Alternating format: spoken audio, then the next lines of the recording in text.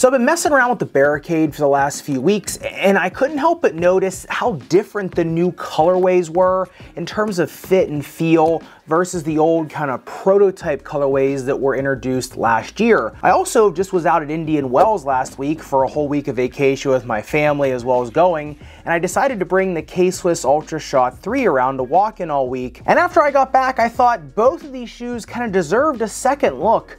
So let's see what's up with these mostly under the radar flagship shoes.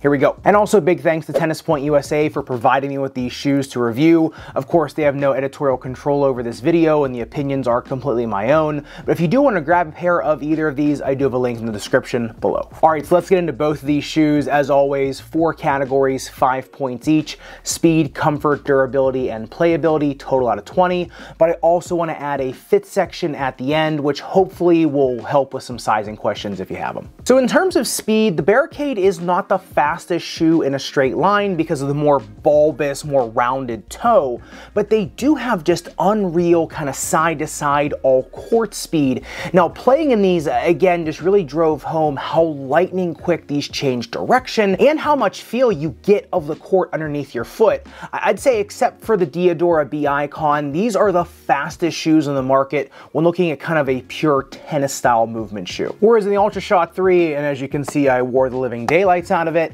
I found these were more useful for more straight line movement, more serve and volleying type technique. And the speed in the Ultrashot 3 really comes in its stopping power. The uppers are just so well designed that they can really blunt a lot of inertia and control more velocity versus assist in picking up speed. You know, that lower density midsole plus the wider treads also combine with that design to make these kind of a better shoe to help control your pace rather than create it. So for speed, I'm giving the Barricade a 5 out of 5 and the Ultrashot 3 a 3 out of 5, with the caveat that if you are going to buy the Ultrashot, you're buying it to help control your speed, so take that for what you will. In terms of comfort, I honestly don't know what happened with the Barricade from last year's initial release until now. There's not nearly as much forefoot cramping, the heel and ankle roughness weren't anything like in the original iteration of the shoe.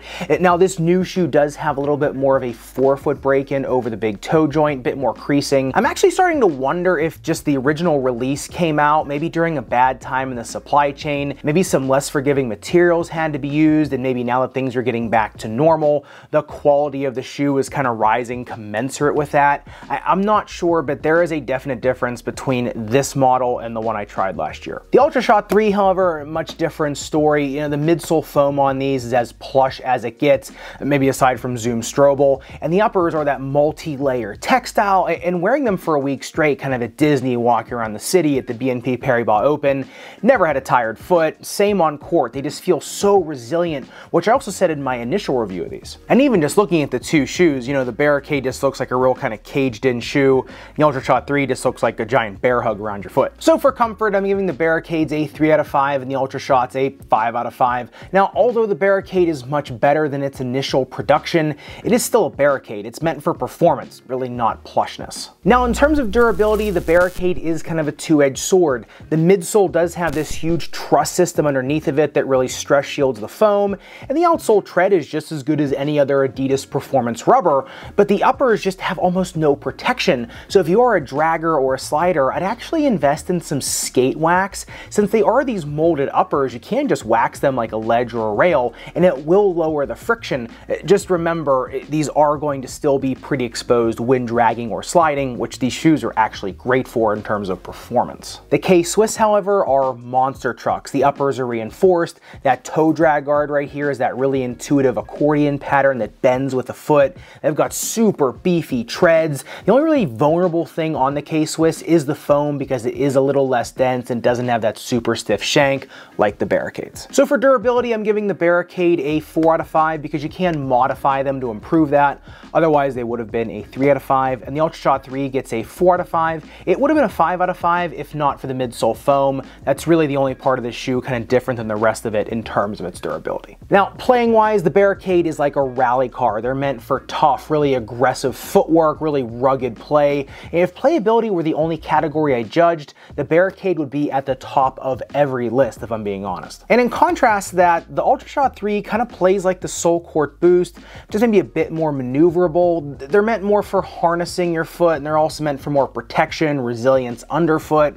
They're also a great hardcore sliding shoe, which is a little more durability than the Barricade. I also like how well balanced they are, and that also kind of aids in that sliding. They're not going to be as low to the ground feeling as some others, but your foot also won't be aching them after playing either. So for playability, I'm giving the Barricades an easy 5 out of 5, and the Ultrashots a 4 out of 5. Now with some small tweaks, the Ultrashot could be a 5 out of 5, which hopefully we'll see in the coming years. And in terms of fit, I'd say both run the same size. Whichever you get in either is good for the other.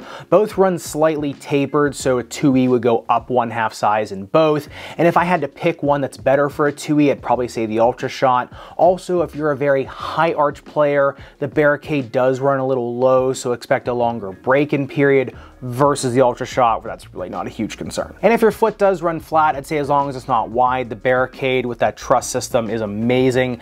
The K-Swiss is going to be good while the shoe is new. However, that arch support is going to wane as the foam wanes. So I think in terms of durability of arch support, the Barricade's got it. I think in terms of initial arch support, the K-Swiss probably has it. But I'd also love to know your experiences with both these shoes. It's been a while since both of them have been the flagships of their respective brands.